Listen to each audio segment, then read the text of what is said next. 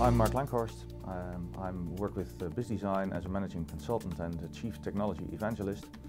But I'm mainly here because within the context of the Open Group, I lead the team that develops the ArchiMate language. I have done so ever since it was just a research project in the Netherlands. I was the project manager of that. So we're talking about the ArchiMate 3.1 release, the new features in there. It's actually a relatively minor release. It's a dot release, so it's not a major release like 3.0, but there are several useful improvements for end users. The most visible one is the new value stream concept that can be used to express how an organization produces value for its stakeholders, its customers, etc.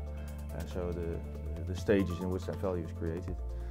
Another addition that might seem small, but it's very useful for practitioners is the use of an association relation that has a direction. You can see a directed association rather than just an undirected one, so that might seem minor but has lots of practical applications.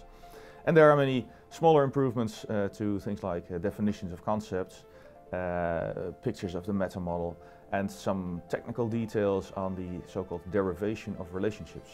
ArchiMate started out in the first version as you could say just a language for modeling the core of how an enterprise operates, but it has been extended over the years with a number of other concepts. First in ArchiMate version 2 with concepts for expressing the motivation behind the architecture, so things like strategic goals, stakeholders. Then in version 3 it was extended with the strategy layer, which expresses things like capabilities, and now value streams, so the higher level perspective of the organization. Also a concept like course of action that expresses the strategy itself. How are we going to use our capabilities and resources to achieve these strategic goals? That is then linked to this core of the architecture. How are things really operating? So you can really see this, you have this line of sight from your strategic goals via these higher level concepts like capabilities and value streams to how that is realized in practice. So you have this, full connection between these different elements.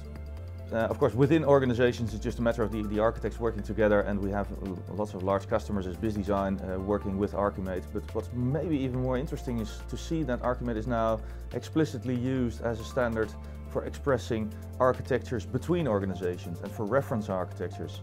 An example is in banking, you have the BiAN standard, which is a standard for describing how banks operate. That's expressed in ArchiMate. Another example is in, say, higher education. In the UK and in the Netherlands and in other countries, there are reference architectures for universities and other educational institutes expressed in ArchiMate. NATO has just last year published a new version of the NATO architecture framework, and one of the two meta models that you're allowed to use for expressing your architectures is ArchiMate. So various kinds of applications also beyond just the individual organization. And ArchiMate is a relatively lean language. It doesn't force you into details, so it is suitable for modeling within an agile context the essentials rather than all the details.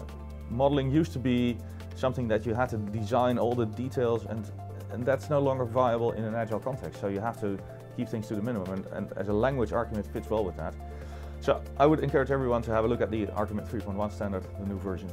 And if you have any ideas on future versions evolving the standard further, please contribute to the ArchiMate forum of the Open Group, join that and be part of the community that evolves the standard and makes it an even better tool for enterprise architects.